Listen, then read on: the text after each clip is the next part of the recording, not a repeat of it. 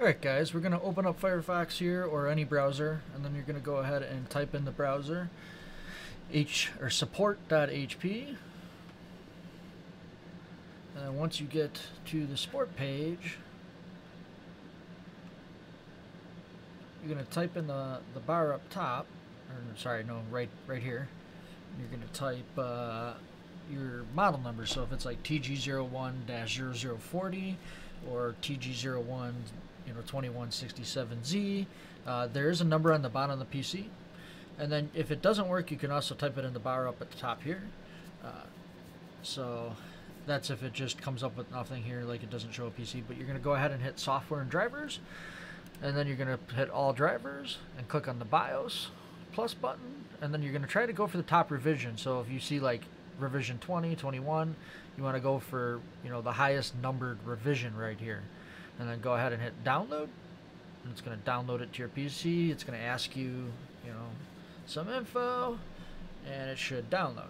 All right, so the cool thing about this thing right here is you can literally run it from the desktop, and it's going to go ahead and update your BIOS. You're just going to have to go through some menus here, hit next, hit I accept, hit next again.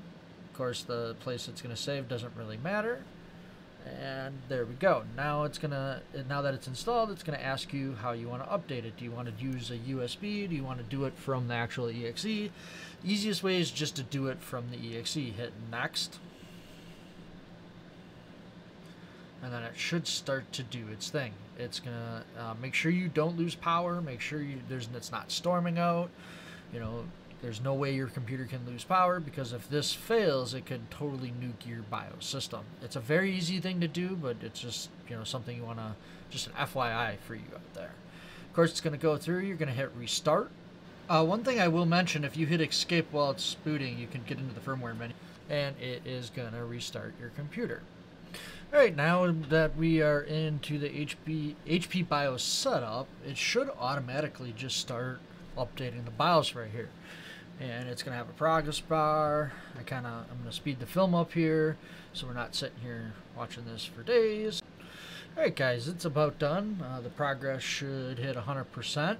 And once it does that, it is going to jump over to verifying the new BIOS image to double check to make sure that there's no problems with what it just installed, because if there's corruption in there or it didn't install correctly, your computer will no longer work.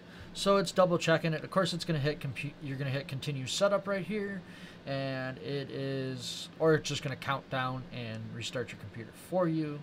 So whatever you choose here, tomato, tomato, both work.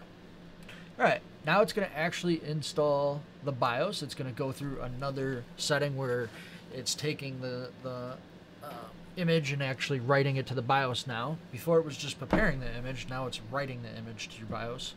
Alright guys, now that the image is almost written, there we go, it's written. Now we are going to be booting back into Windows. And then I just wanted to show you guys that Windows is running.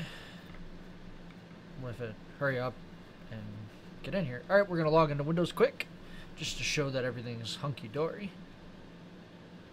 And yeah, that's pretty much it, y'all. Any questions, concerns, comments, just go ahead and throw them down in the comment section down below. I usually get back to people within a day or two. Any other concerns, questions, guys, throw them down in the comment section, and I will try to get back to you guys. Thanks for watching.